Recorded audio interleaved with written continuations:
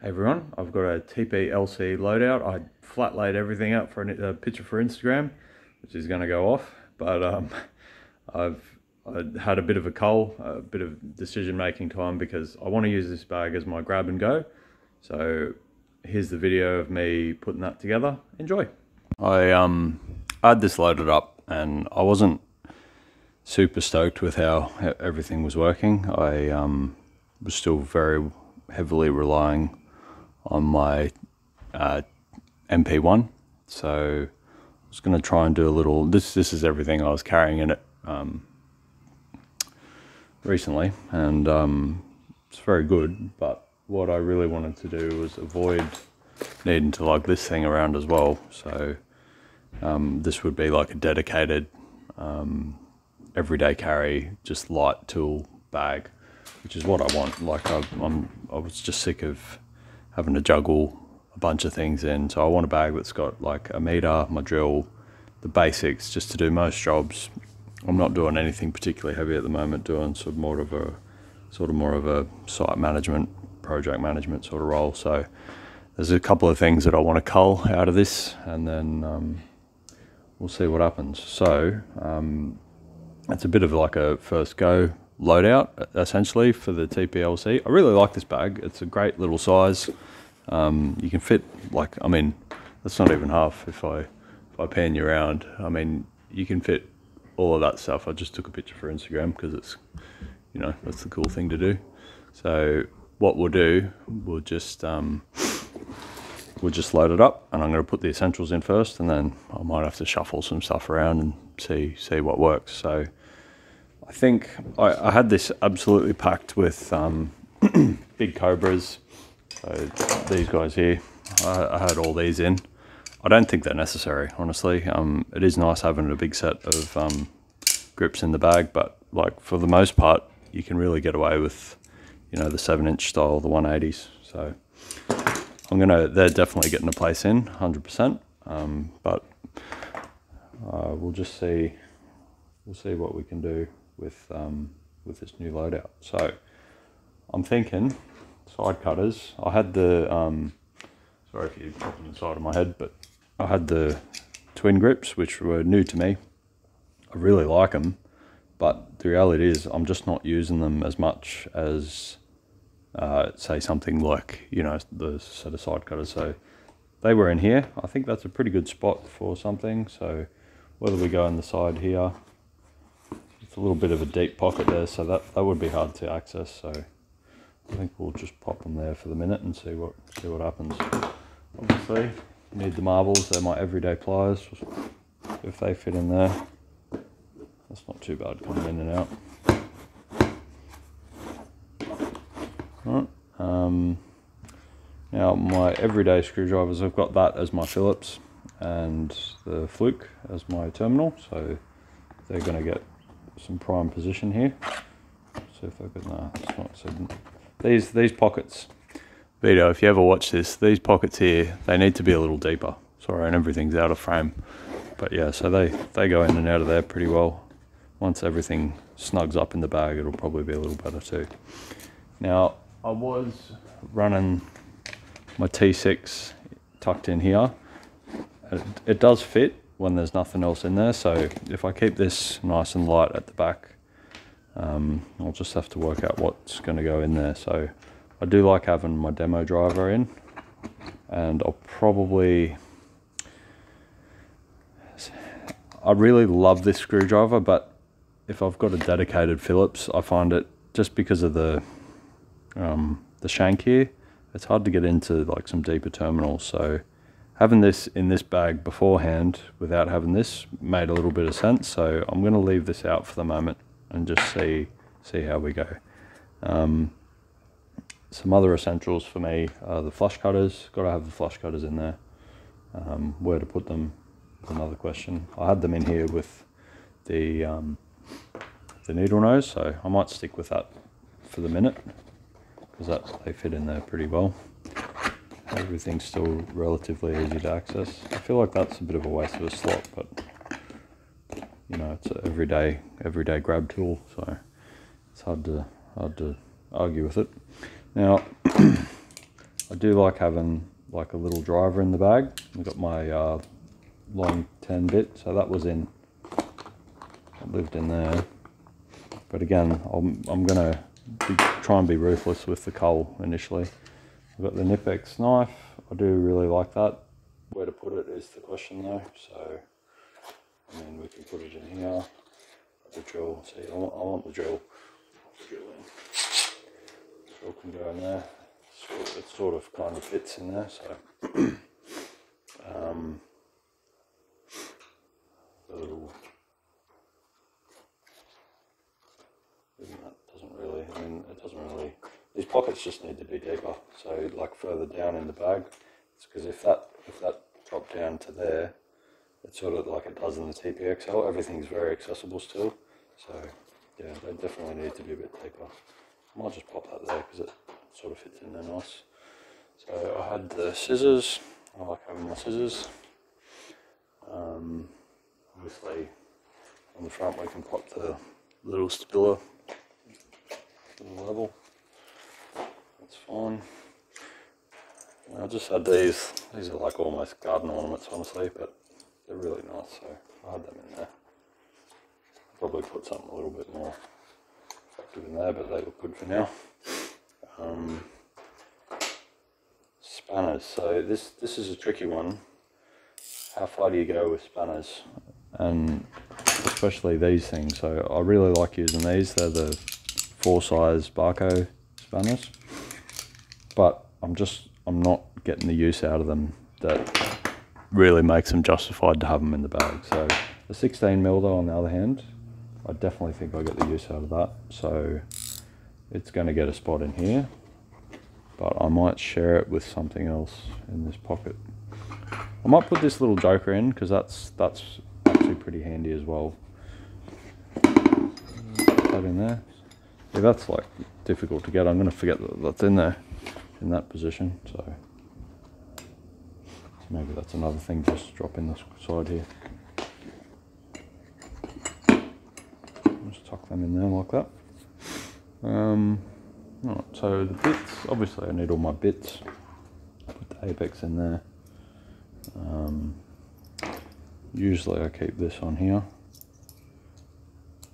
because it's a little bit more out of the way, keeps it neat in there. There's a spare Phillips, my extension bits. That can go in, and this one I think I had in here or in there or something. Purple pen, jam that in there too. That obviously needs a different spot, so I mean that was in there before. Maybe I'll roll with that for a minute. See what we can do with this. It's a bit in the way there. That's not too bad there, as long as that doesn't drop down all the way. I think that's alright.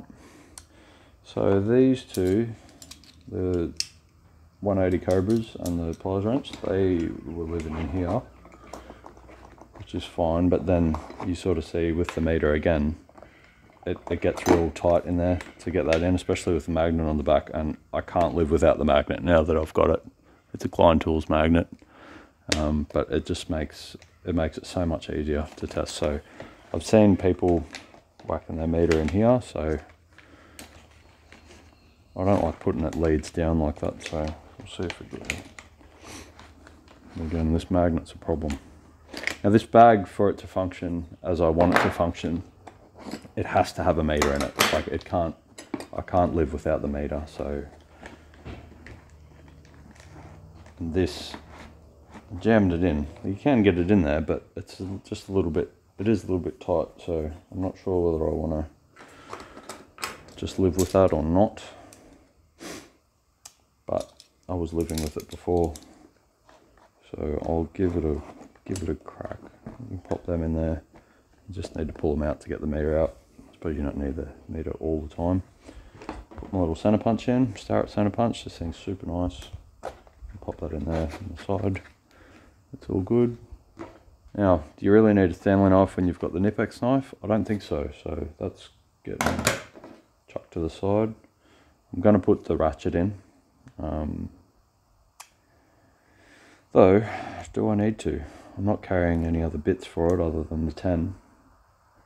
No, it is handy because I always forget that I've, not that I forget that I've got it, but this in combination with this is a really nice set. That little driver's nice for tight spots, but this one's a lot better to use, so I will put it in. It's going in there. Right, so everything's still relatively easy to access. Okay, it's just the meter, so the meter's a problem. Now, that doesn't quite fit in, that doesn't quite fit in that pouch, so what I had in the back here, it's got the little laptop pouch, but they've actually put some pockets in there now because they know that people aren't putting, sorry, not laptop, tablet pouch, so that just goes in there like that. And I have my little PowerPoint cutout unit, which is really handy. I like having that there. And excuse the head. Got my lead lens inspection light, so that's what I had set up in there. I'm happy with that setup. Goes in nice and tight, that's fine. All right. So I'll go back to the front. All right, so what else can I live without? Obviously, I don't think I'm going to put the Speedy back in because, again, the Speedy is something that I'll grab doing a specific job. If this is a grab and go bag, I don't really need this. Like if I'm fitting a switchboard off or I'm building panels, I'll grab this specifically, I think. Like having my little jumpers in there, that was a nice little spot for them. Keeps it close enough. My little tiny file, just for the odd jobs. Where did I have that before? It's there somewhere, that's fine. Now, I have this is my leaker, like laser distance measurer thing. Super accurate. I mean, down to, you know, millimeter there. It's very nice. So, and that was what I kept in this top case here. I'll leave that in there, I think. Just in that, drops it out of the way. It's easy enough to access if you need it. So yeah, I mean, what else have we got? Do I need a shifter? I mean, I've got the grips there, but I mean this does open particularly widely. And this is a low profile Barco shifter. Super nice shifters. If Barco didn't make shifters, I wouldn't even bother keeping one anymore. But do I need it? I don't think I do. So it's going to get set to the side. Obviously you need a ruler. You can't live without one of these little rulers, so that can just sit in there. Now, you definitely need a tape measure. Can't live without that. Need your glasses. Now, little, if you have a set of these are the Fusion safe dials, which I prefer over the classics. They're just a little tiny bit bigger. You've got a big stupid looking head like me. Alright, but if you get one of these hard cases and you just happen to have a pair of these ISO tunes, it actually will all your little PPE stuff can fit in here together. You just have to set it the right way, so like that. What's this for? Done. So you got all your PPE in there, and I just put a cable tie on the handle here. I was hooking it on. There's a D ring in there where the drill is, but it just hangs there. It's high enough off the ground. On the D ring, it was dragging a little bit on the ground, so it's a pretty good. Sorry, it's a pretty good little spot there. Good clearance under the bench. This little cable clip thing is like handy. It's like a reusable cable tie. So that just stays on the top there. Now, that's about it really. Like I've still got a space here. Now, debating whether I sort this meter out and do something else with it, or do I put some of the big grips back in. All of these, plus the shifter, actually fit in this pocket. This is where these were living in the loadout, so you can get them all in. Tightens it up nice, and then the shifter will fit in there too. Now, whether that's clever to carry. I'm unsure. Maybe I could put the twin grips in there, or do I go the installation pliers and then have a set of, well, see these things in Australia at least, these are awesome. Like the tool is brilliant. It's got like strippers, it's got crops, you know, you can ream with it. It's great for pinching cables because it's got the flat end on it there. But this does most of that, and this is the tool that I use for twisting and terminating cable every day, like all day, every day. It's pretty hard for me to justify having that when this does, you know, 80% of what I've used this for. I mean, apart from the flat ends, which, I mean, you can always put a bit of tape around your, you put a little bit of tape around the ends of your needle nose, which have the serrated there. And you put a bit of tape around there, and then it's a flat picker as well. So the installation pliers aren't going to make the cut this time, but I do have that one single slot left, so I can either go, I don't know, I'm not sure what to put in there, to be honest. Yeah, anyway, maybe a hammer. Will a hammer fit in this bag? Actually, I haven't tried it. Yeah, see, that's as far down as it's going to go, so that's not going to happen. I'm not sure. Maybe I do put, maybe I'll just go with that one. I think that's the go, actually. It is handy,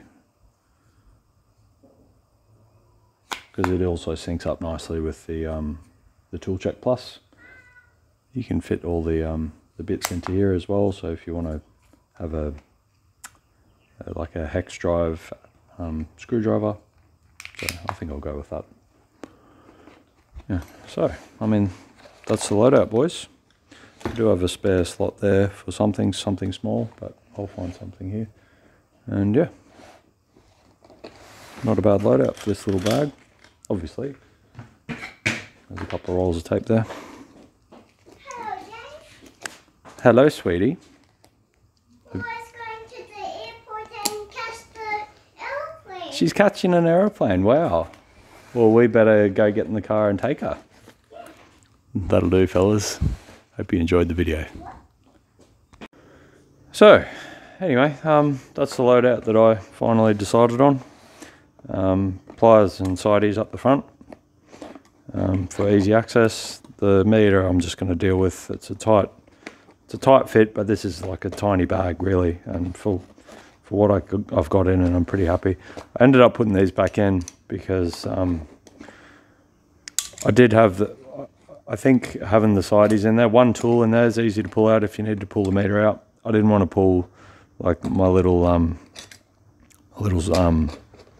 cobras and pliers wrench in there, and that just fits in there nicely. So and I do like, I like using it because it's fucking super handy. Like, you can get bolts on the end, undo bolts like pliers style. It's really nice. So little crappy bolts. Yeah, so I'm going to leave that in there because I like having it available and using it. It's still pretty new to me. So yeah, that's it. That's the bag. It's a little TPLC. I got this for my apprentice. I actually got my apprentice to buy a Veto bag, and I paid him $100 when he did, and I said, look, I'll subsidise your bag $100 if you give me the redemption. So he got himself a Veto LC, and I got this out of it. So I think we both sort of won in that regard. But yeah, so thanks for watching. It's a just a bag review sort of tour, sort of intro sort of thing. A bit of my thought process towards it, but yeah, it's a good little bag. I'm enjoying using it. It's replaced the TP XL for the minute. TP XL is extremely heavy, and this is like a one-handed lift. Well, I mean, it's pretty heavy still. I might get the scales actually. Hold that thought. Right.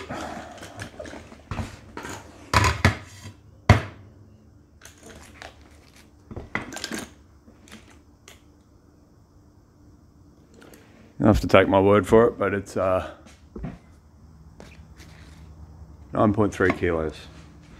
I don't know what that is in pounds, like 18 pounds or something. But yeah, all right, thanks for watching, team.